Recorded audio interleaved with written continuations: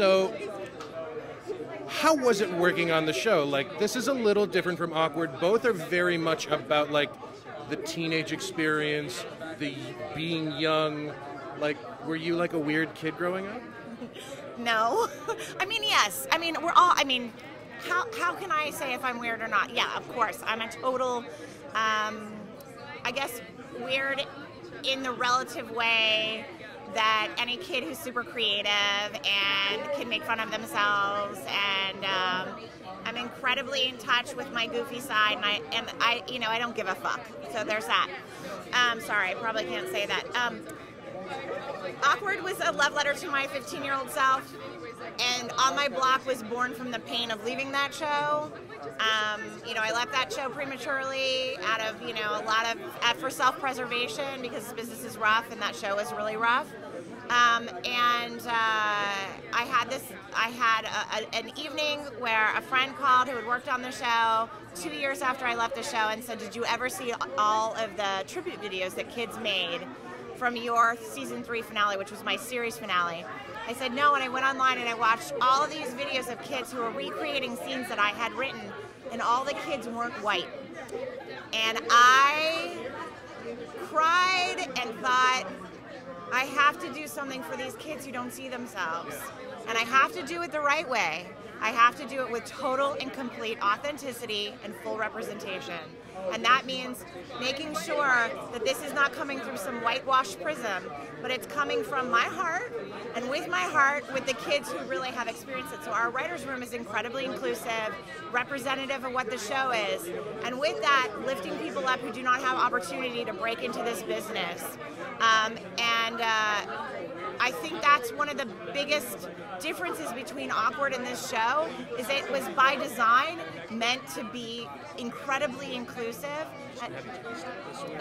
and to shine a light on kids who are heroes that don't get to be seen as heroes all the time. Wow, that was like incredibly heartfelt, and I'm starting to cry.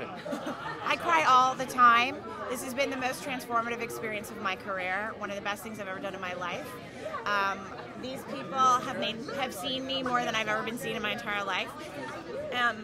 It's like, you know, it's an incredible experience to work on the show, and I feel so privileged. You did a fantastic job. Thank you. So, what family member of yours had the best reaction after they saw the first season? Oh, God. You know, in terms of my family, my brother. He doesn't like much of what I do, and he loved this show. And he was so proud, and I felt so proud that my older brother loved the show so much. And then what character do you most identify with? Well, I'm Monse. I'm not totally Monse, but I'm the most like Monse. And Jeremy is like Jamal, and Eddie is Ruby. So we all kind of identified as we were creating the show with one of the characters. And then if you could bring one character over from Awkward, who would it be? The world? Oh, God. Who would it be? God, that's such a good question. I would bring Ming. Ming. Yeah. Ming didn't get her fair due.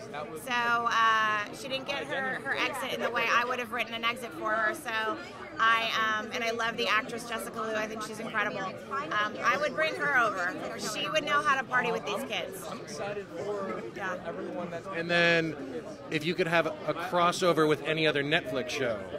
Ooh, that's really a good idea. What would we do? Oh God, this is great. With Mindhunter. On My Block and Mindhunter would be really interesting. Just like, who shot Ruby? Right, or like, having the kids help them track a serial killer would be really interesting, right? It'd be like Scooby-Doo. Yeah, totally.